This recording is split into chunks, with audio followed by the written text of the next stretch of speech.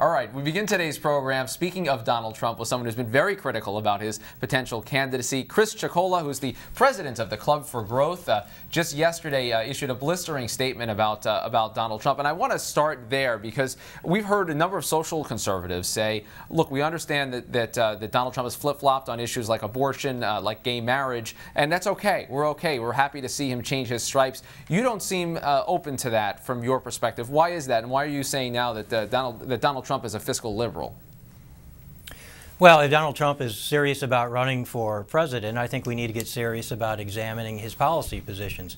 He's a great showman, but I think we got to push back the curtain and look and see what's behind it. And if you look, he's not pro-growth, he's not conservative. He's supported things like a wealth tax of 14.25%. You know, capital is the engine that drives economic growth. And if you really want to see capital and capitalists flee this country, just impose a wealth tax like that. He thinks we should have a single-payer health care system. He's a rabid protectionist, wants to start a trade war with China. And so all those things I think should give us great concern. And we just think that if you want to engage in a candidacy, you have to engage in the debate of policy and ideas. And we think educated voters are good voters.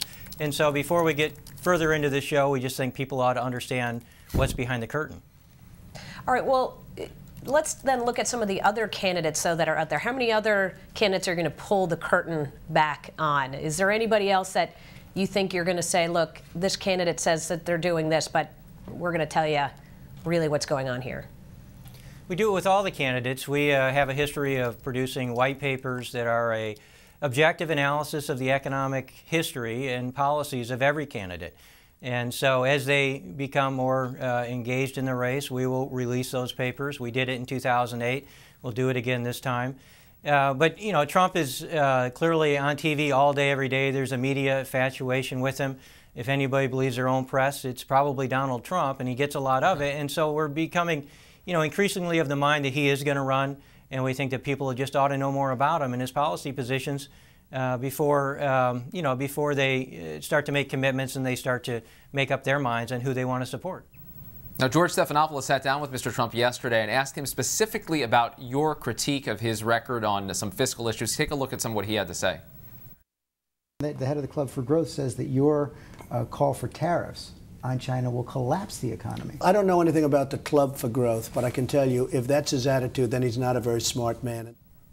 Not a very smart man. Specifically on this China issue, what is your concern about what he's saying? You said it would be essentially starting a trade war with China. What's your concern? A lot of folks are not happy with the way our relationship with China has been.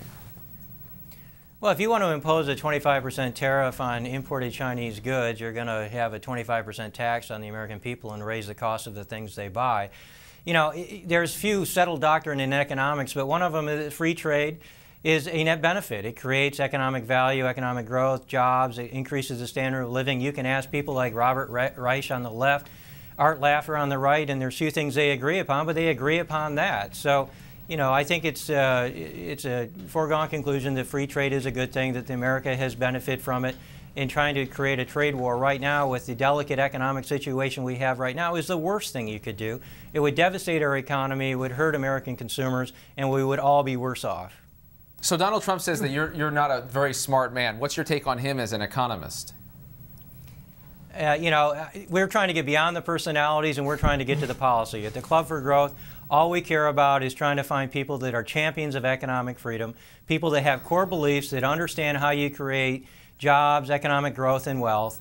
And we think that people ought to understand that Donald Trump, he can be a candidate. We're not fearful of his candidacy at all, but he's not conservative, he's not pro-growth, and he is not a good choice for economic conservatives. Very quickly, I want to go back to Indiana for a second and ask you a question about the Club for Growth's involvement potentially in a Senate race there. Dick Lugar getting a challenge from his right. Do you intend to be involved in this primary, supporting his challenger? Well, we're looking at that race very closely. We do have some concerns about Senator Lugar and his service. We think it would be probably best if he would retire at this point. So we haven't made any decisions at this point, but we are looking at it very closely, and it's one of the races that is very high on our radar. And any other big races you're going to get involved in? Maine, for instance? How about Utah? And another one that a lot of folks have been talking about. Well, you know, at the Club for Growth, like I said, we look for champions of economic freedom. We look at people that stand up for and vote a pro-growth agenda. And we look at the history, not what candidates or incumbents are saying today, but really what their long-term history has been. So those are two areas. Certainly Utah is a state, it's a very conservative state. They certainly will send a champion of economic freedom to the Senate. And so we're looking at that race. Both of those are on our radar as well.